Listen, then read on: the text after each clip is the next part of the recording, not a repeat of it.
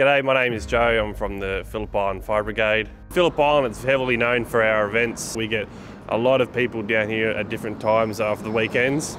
High populations can be a bit of a challenge due to the amount of people we have down here at one certain time. This is making sure we have adequate members available to turn out, and also making sure we're able to get resources onto the island in case of any emergencies.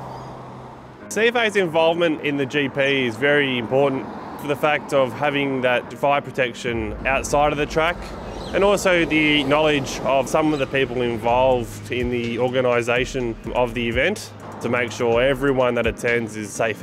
So we're pretty lucky down at Phillip Island. We've got our own 3 resources down here, our pumper and 2 tankers.